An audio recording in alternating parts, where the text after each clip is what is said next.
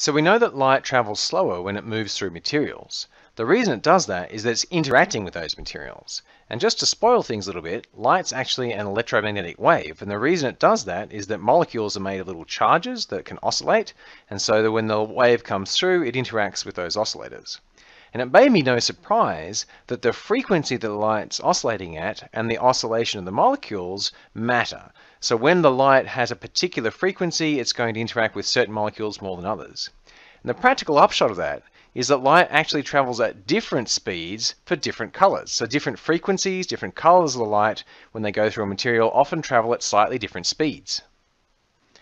So all these lenses are actually only going to have a particular focus for a particular color. Let's zoom in on a certain part of a lens. So if we just have a wedge of glass, say like this, that's called a prism. And if we shine light on a prism, we can see how the different colors of light split up. So if I have green light coming in at an angle, we know that at this interface it's going to bend in because light's traveling slower in the glass. And then when it gets to this angle, it's going to bend out. And so my light is traveling through like that.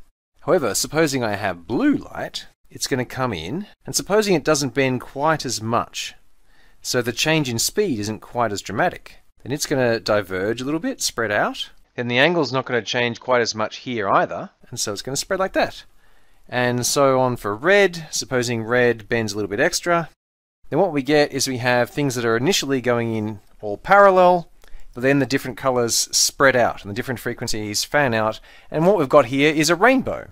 And this is exactly how Newton found that white light was made up of different colors. He had a prism, he had sunlight coming through, and he could see the beautiful rainbow made. And this is exactly how actual rainbows are made, except instead of glass, the prism is made of water, so it's water droplets. Actually, the production of rainbows and water droplets is a little bit more complicated because you often have multiple times when the light actually bounces around inside the water droplet. And the reason it does that is something called total internal reflection. Supposing you have a surface of a water droplet like this, and if we look at the normal vector, then if a light ray comes in really close to that normal vector, then it's not going to bend very much. It's just going to bend a little bit. And if we have, this is the water on the inside, and this is the air on the outside, out here, then we know that the light ray is going to speed up. And so if it speeds up, it's going to bend away a little bit. And we know how to work out the change in those angles. So the sine of the incident angle divided by the sine of the refracted angle is just the ratio of the speeds.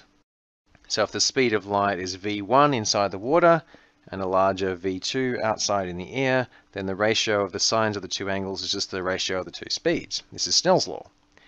And you'll note that if we come in a little bit blunter like that, then we'll refract out that way, and so on. And if we look at this, there comes a special angle at which if we were to come in at that angle, then we'd actually try and refract right along the boundary. So that's where we try and make the sine of the refracted angle equal to 1. And we know that sine can't get bigger than 1. So if our incident angle is any larger than that, something strange has got to happen. What happens is, if you come in at an angle that can't refract, then it just reflects.